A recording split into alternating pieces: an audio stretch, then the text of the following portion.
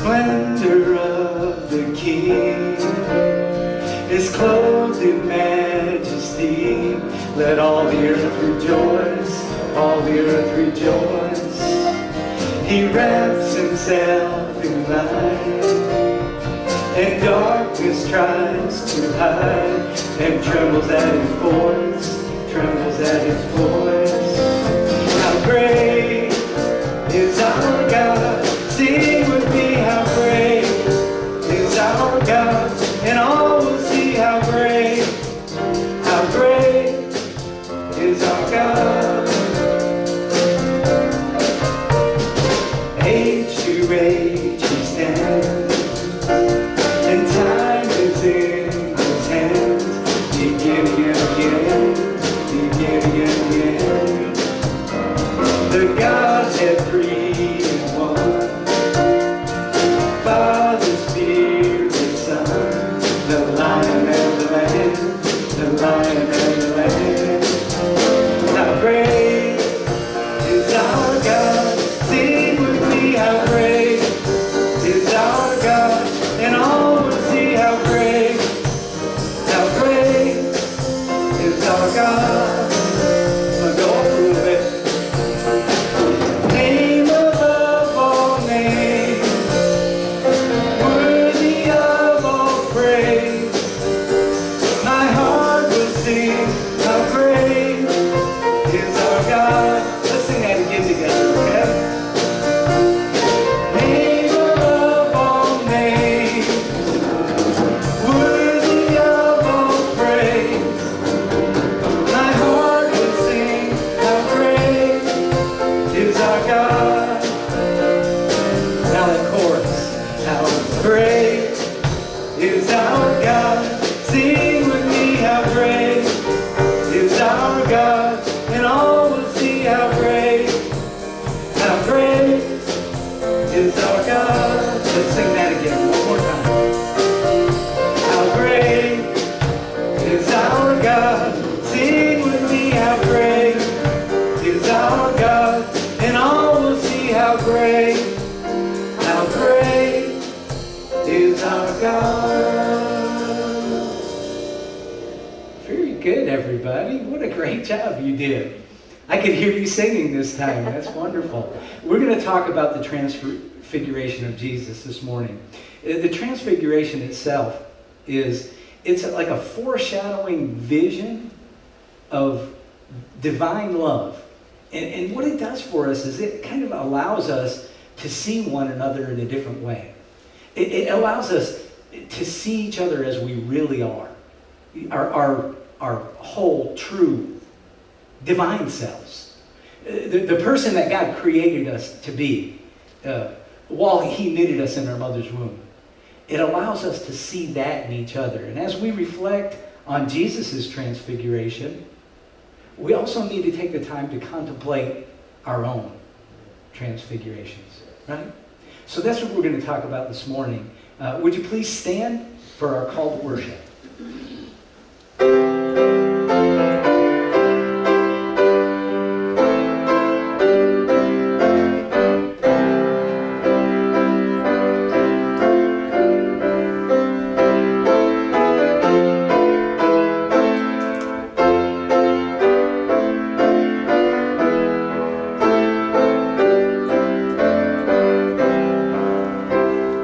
Christ whose glory fills the sky.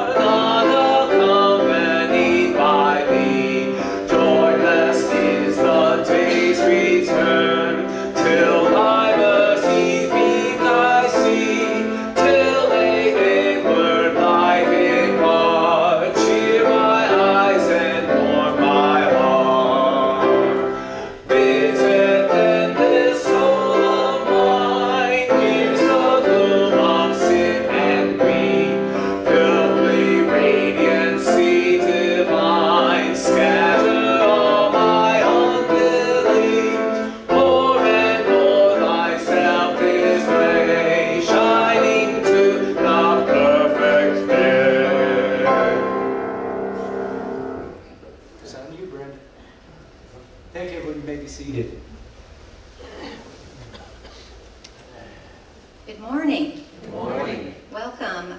It's good to see everybody. We're missing a few people, but maybe they'll show up in a few minutes. It's good to be here on this rainy day and be inside where we're dry and warm and with friends. We have a few announcements this morning. The Experiencing God study on Wednesday evenings is ongoing. It's Bring Your Own Dinner at 5:30, and the study begins at 6 o'clock. The facilitators for this are Bruce Hutchinson and Colonel Puckett. Every Sunday morning at 10:15, the Covenant class is working on the power of the names of Jesus, and it has been great. Ash Wednesday is this week. It falls on Valentine's Day this year. We will have communion and the imposition of the ashes this Wednesday at 6 p.m. And this will be in, we'll have this instead of the Bible study this week. We'll have a Holy Week potluck service at 6 p.m. on Wednesday, March 27th. So be thinking about what you might could bring for that. Our next contemporary service will be March 24th, which is Palm Sunday. And Easter Sunday will be traditional. And that's all of the announcements right now. I'm going to get to you in just a minute, Bruce, for something else. But I'm going to go ahead and read our scripture this morning. It comes from 2 Corinthians chapter 4, verses 3 through 6. But even if our gospel is in some sense hidden behind a veil, it is hidden only to those who are perishing. Among them, the God of this world, Satan, has blinded the minds of the unbelieving to prevent them from seeing the illuminating light of the gospel of the glory of Christ, who is the image of God. For we do not preach ourselves, but Jesus Christ as Lord, and ourselves merely as your bondservants for Jesus' sake. For God, who said, "Let light shine out of darkness," is the one who has shone in our hearts to give us the light of the knowledge of the glory and majesty of God, clearly revealed in the face of Christ. Let us pray. Father, we just thank you so much for the opportunity to be here this morning and worship you and praise you. You are so worthy of our praise. And Father, I thank you for your love, your grace, and your mercy towards us. And God, as we go out into the world, help us be the light of Jesus and just show everyone what it is to be a Christian by the way we act, the way we speak. And just, Father, just in our thoughts, we need to just think of you all the time so that we can be the hands and feet of Jesus. And God, be with Pastor Mark as he brings the message, and open our eyes and our hearts to receive that message, and then let us take it out into the world. In Jesus' name, amen. Bruce? Brenda mentioned the Wednesday night service. If you haven't come, it's not too late to start. That's the members' workbook. It's a discipleship class, not a Bible study. There are 12 units. It's supposedly 12 weeks long. This last Wednesday night, and there's 5 days per unit that we're supposed to work on each day. Last Wednesday night, we managed to get through day 1 of unit 1. So, if you haven't joined us, come on out. There's still plenty to do in here. And to me, a lot of thought-provoking questions. It's not, like I say, this is not a Bible study. So, come on out and join us. Amen. Yeah. Wonderful job, guys. So I'm just gonna piggyback on that.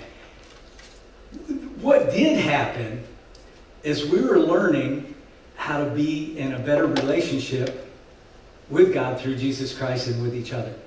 And so in the process of trying to learn how to do that through the study, it took us that whole time just to get through that very first day. And what we realized is that the getting through the study is not the important thing. building a better relationship with each other and with God through Jesus Christ is the important thing. So that's what we're working on doing better. And so we'll keep working on doing that. I'm going to move this. I can go here in case somebody else needs to say something over there. Could I have the ushers come forward, please? As a forgiven and reconciled people, let us offer our tithes and gifts to the Lord as an act of worship. Holy Father, I do ask that you bless the givings of these tithes by the power of your Spirit and in the name of your Son, Jesus Christ. May it be so. Amen.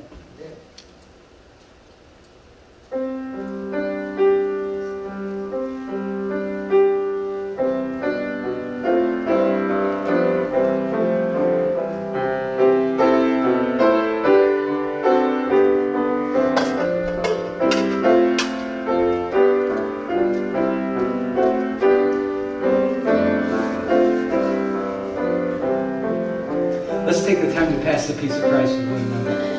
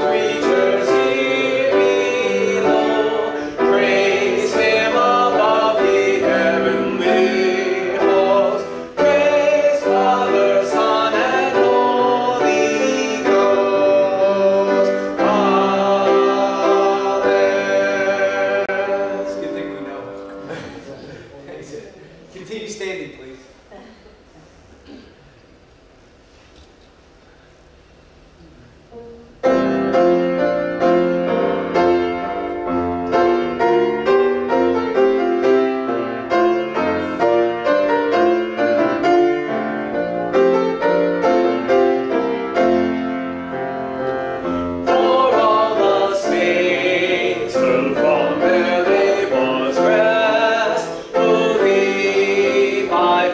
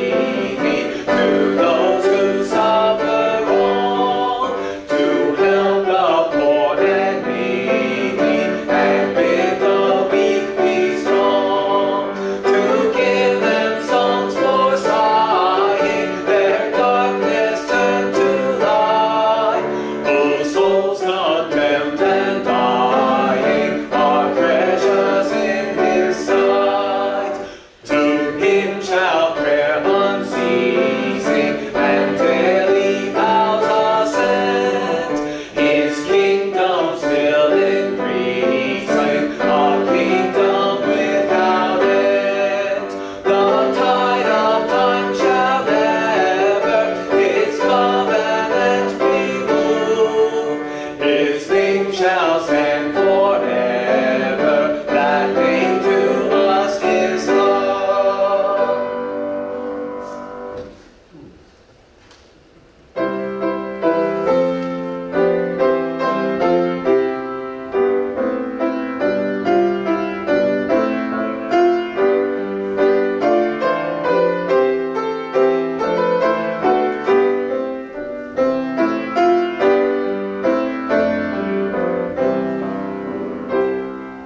I want to walk as a child of the light. I want to follow Jesus.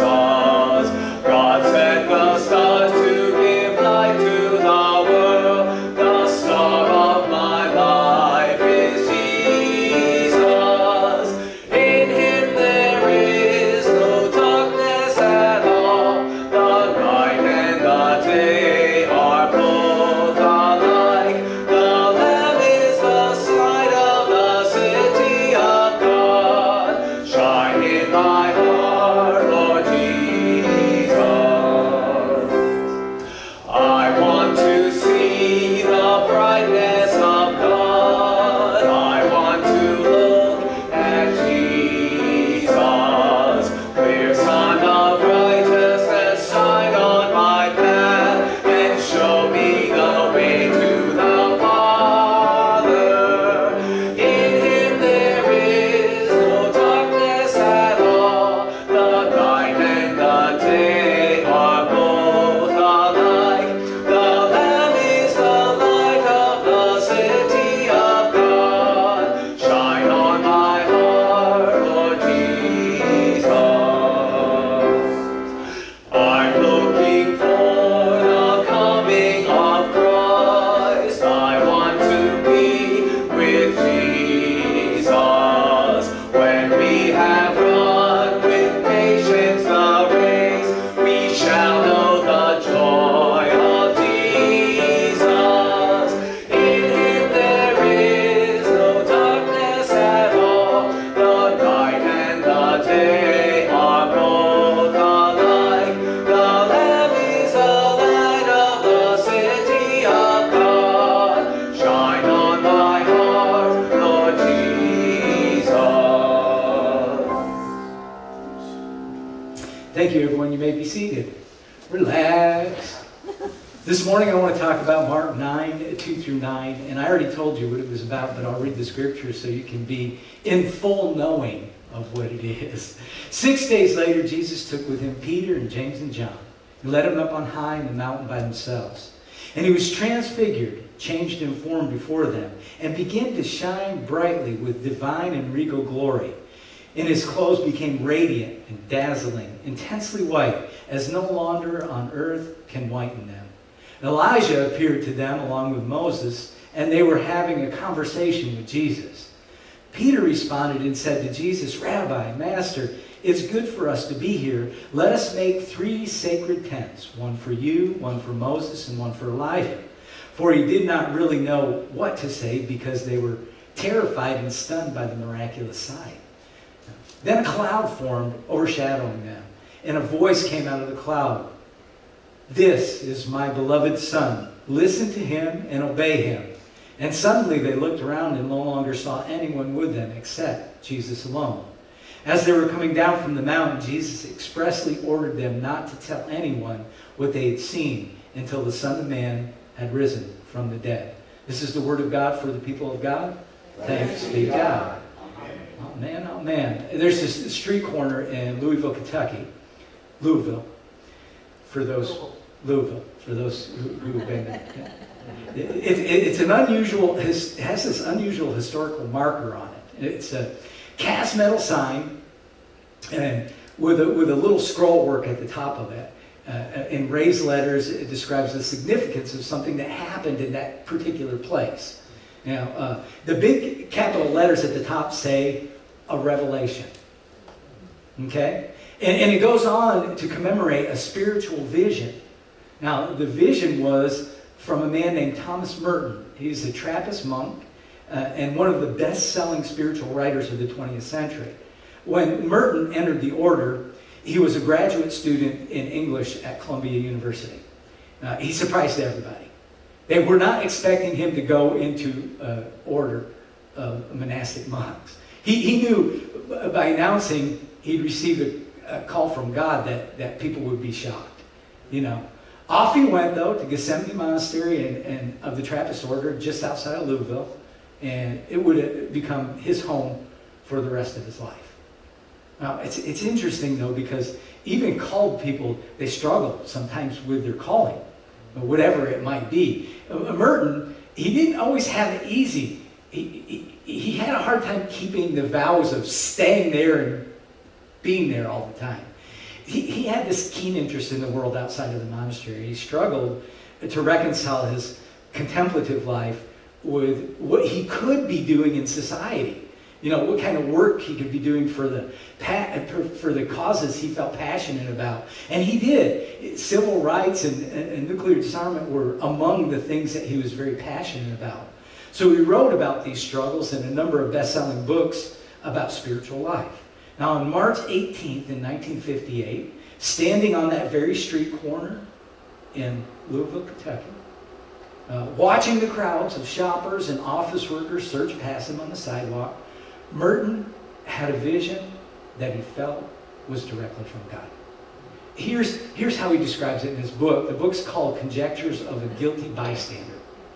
A good read from what I hear. I didn't read the whole thing, just the excerpts.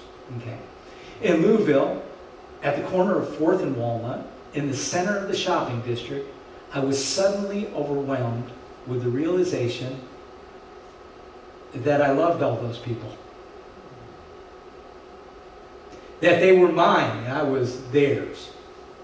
That we could not be alien to one another even though we were total strangers. It was like walking from a dream of separateness. I have the immense joy of being human.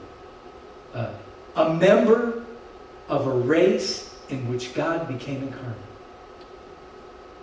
As the sorrows and stupidities of the human condition could overwhelm me, now I realize what we all are.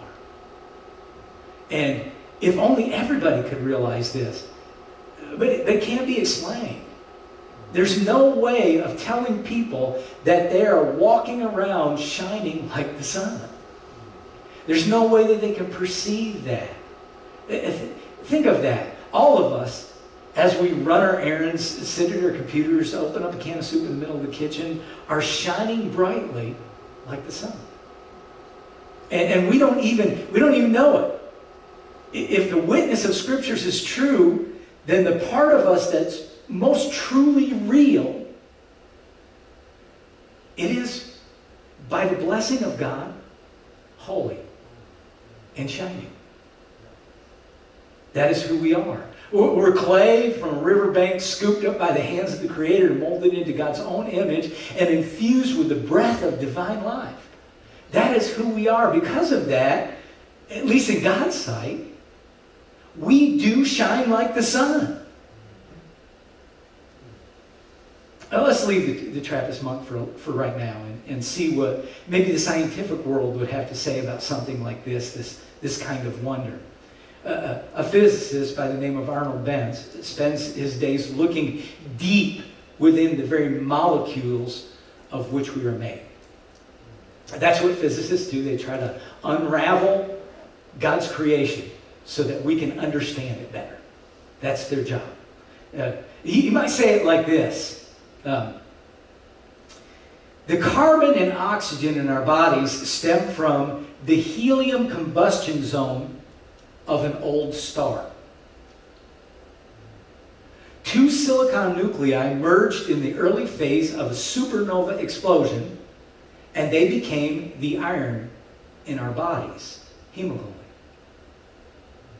The calcium in our teeth formed out of a supernova out of oxygen and silicon. The fluoride with which we brush our teeth was produced in a rare neutrino interaction with neon. The iodine in our thyroid glands arose through neutron capture at the onset of a supernova.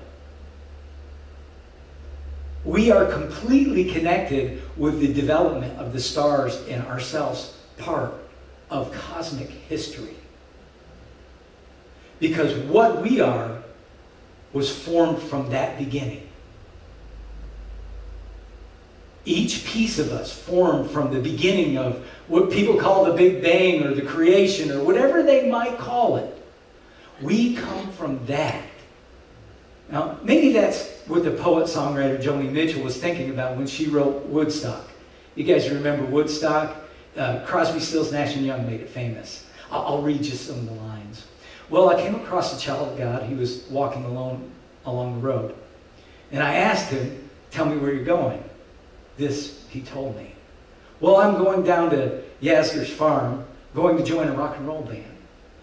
Got to get back to the land, set my soul free. We are stardust. We are golden. We're a billion-year-old carbon, and we've got to get ourselves back to the garden. Yeah. And a truth in all of that. Now, we truly do. We shine like Jesus. Today's reading is about Jesus on the Mount of Transfiguration. And here's how a physicist might conceive of what happened at that time with Jesus. What Jesus did was he reached into himself, into the very core of his being, to that dark realm where electrons orbit nuclei, just like at the beginning of creation. And deep within those minute molecules, each one of the solar system unto itself, there's a luminescent playground of what physicists call subatomic particles, right? And this, what they do is they like blink into life for like a millionth of a second, right? Before they wink out again. And each bright explosion is succeeded by another and then another until the shadowy realm is illuminated by this dancing energy within each one of us. The holy fire at the center of all things. The holy fire at the center of our very being. Reaching deep into himself, not with his fingers, mind you, not with his hands, but with the power of his will. Jesus grasped the very light and pulled it outward until the fire within became the fire without.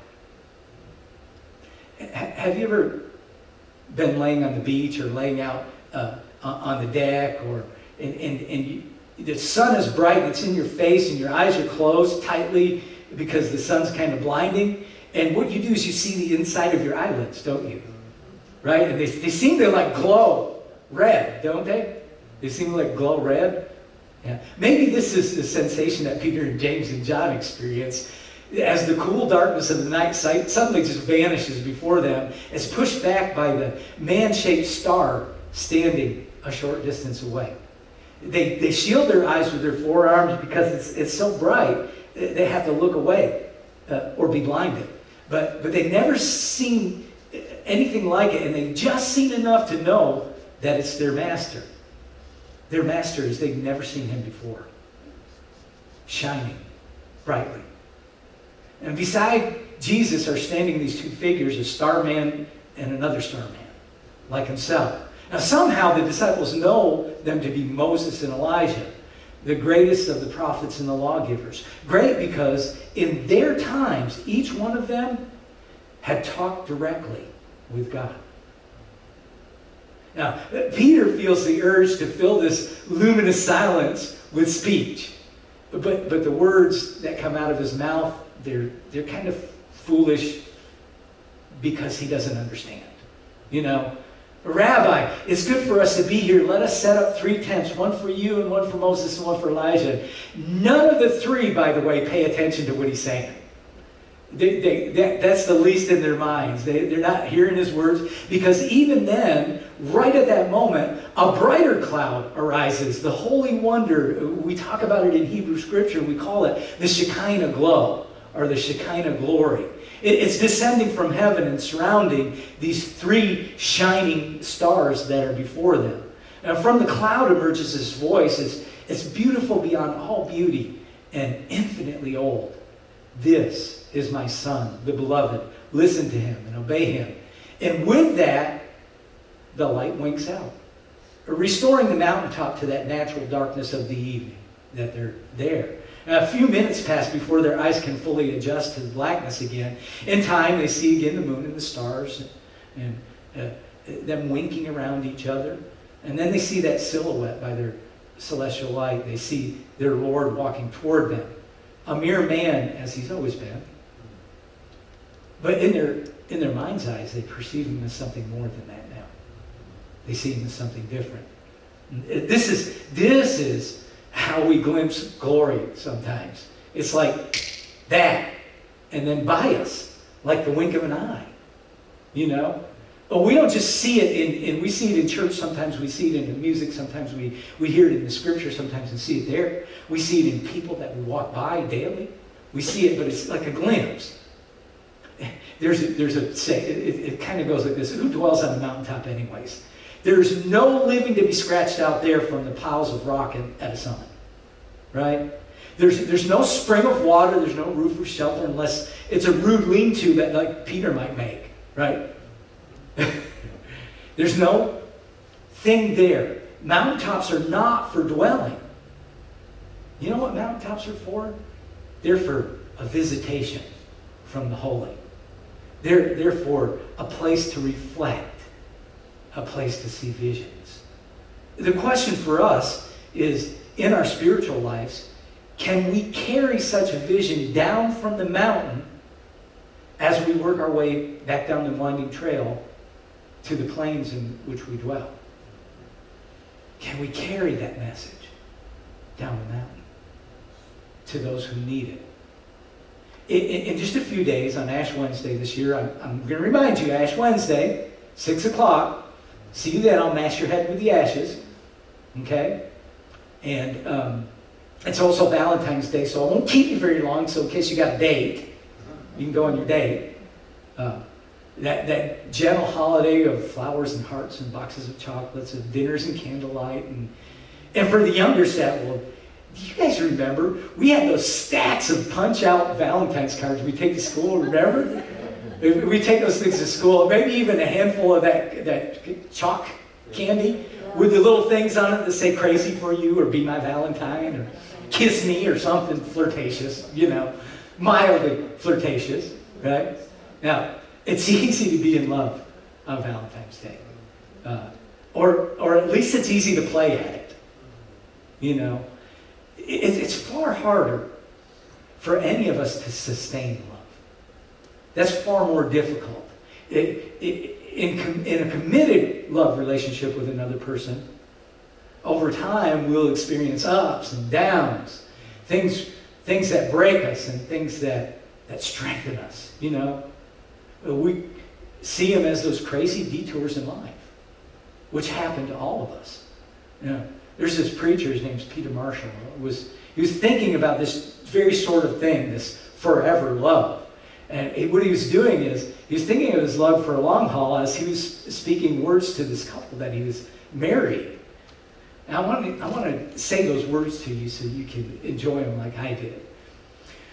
We are souls in living bodies. Therefore, when we really fall in love, when it's true love, it's not just this physical attraction. Although physical attractions do happen, that's usually where it begins, right?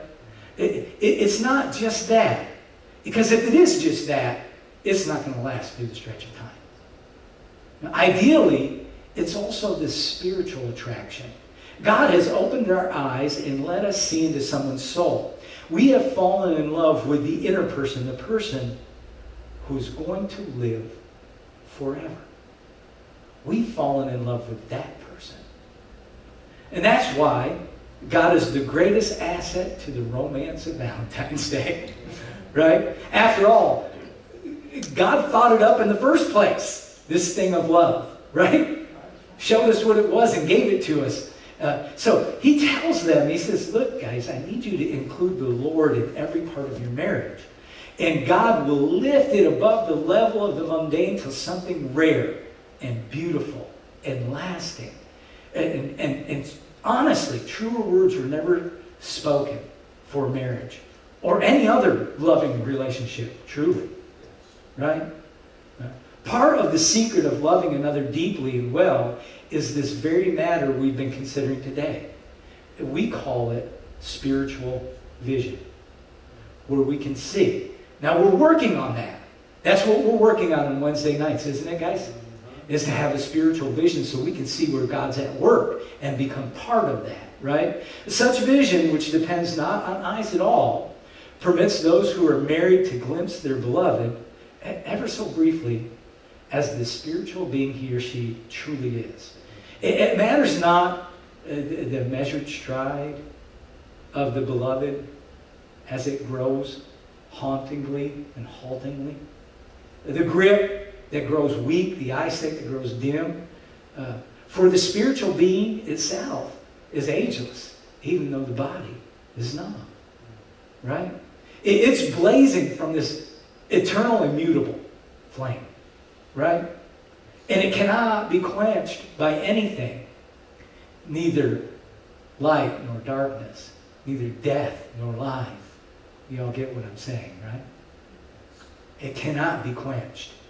As it says in the first letter of John, beloved, we are God's children now, and what we will be has not yet been revealed. What we do know is this: when he is revealed, we will be like him, for we will see him as he truly is. We will be like him. It's not unlike the epiphany, the mystical vision experienced by the celibate monk, Thomas Merton, in 1958, as he stood on the corner of 4th and Walnut in Louisville.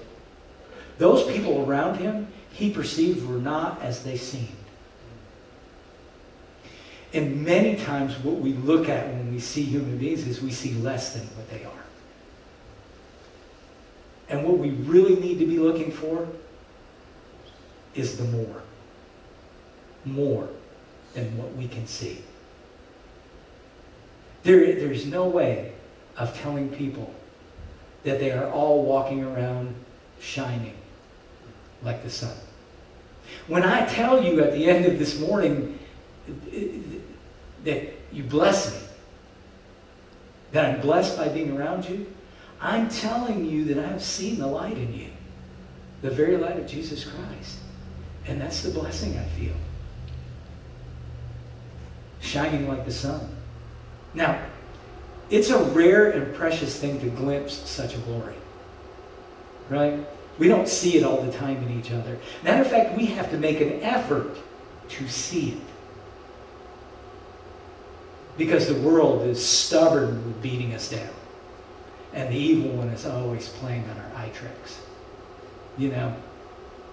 Yet now and again, if we're attentive to these things that are unseen, we too may be so blessed as to catch a flicker of the way things really are. In this God-dreamed universe of passionate, divine fire and love. Right?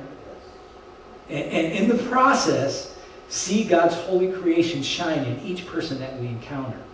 And I pray this for each and every one of us. May the world be our agape Valentine this year. May we see that we are all human beings on this earth together and that we shine like Jesus shines. May that be so in the name of the Father and of the Son and of the Holy Spirit. I hope you gleaned something from that this morning. Amen. Amen. Please stand and join me as we sing hymn 452, My Faith Looks Up to Thee.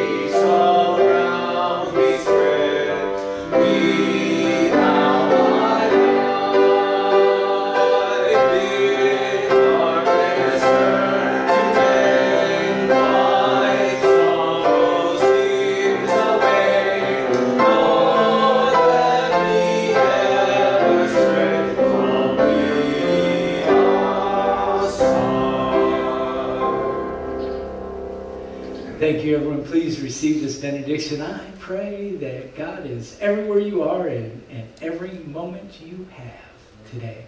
To your right and to your left, above you and underneath you, behind you and in front of you. And you're rising in the morning and you're going to sleep at night. I do pray. I'm going to say this because it's been evident to me the last week or so. Each circumstance that I've encountered this last week or so, I've had a choice to take it in a loving and kind and I don't know, compassionate and positive way.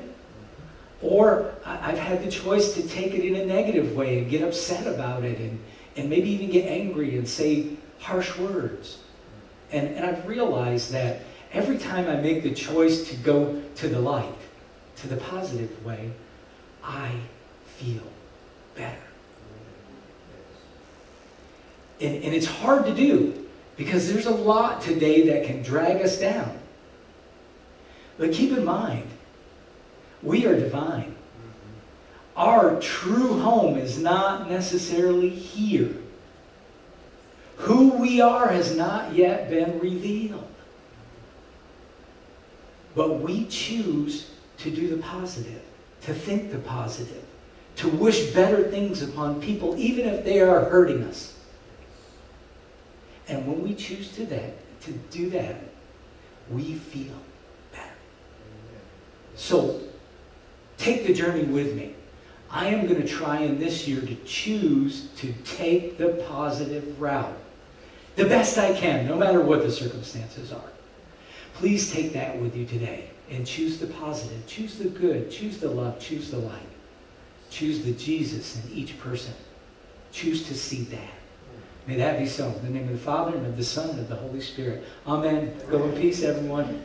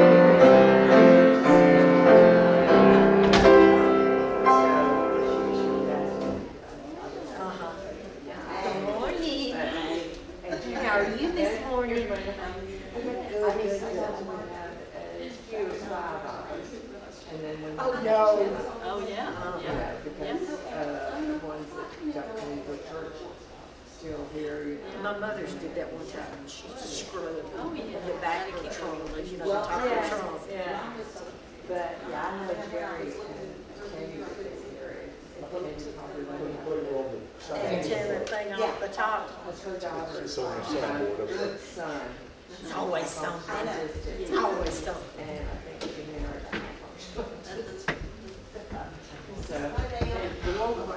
I'm gonna run to the back. Okay. Oh, yes. That was just the right timing to have that clicker. I'm glad we got it. Hey, Mark. Listen. I won't be here Sunday, next Sunday. Okay. No. Mike's going on a business trip, and he's leaving about 10 o'clock in the morning. So, yeah. So she's got to fill in. So I done swapped with David. You swapped with We're going to David? swap. We're gonna swap. I was supposed to do it the next Sunday, so she's going to. Okay. Well, does that mean you're going to come up and stand at the mic and sing hymns with Dale? I mean, that's my next. I can come up and stand in the mic. I don't know about doing the other part. It might run people off. But if Dale sings, I'll just get up there and just pantomime and let his voice, be what people are hearing. Oh, And your camera's on that. Oh, I'm glad you said. We Put it recorded online if we you haven't recorded seen all that.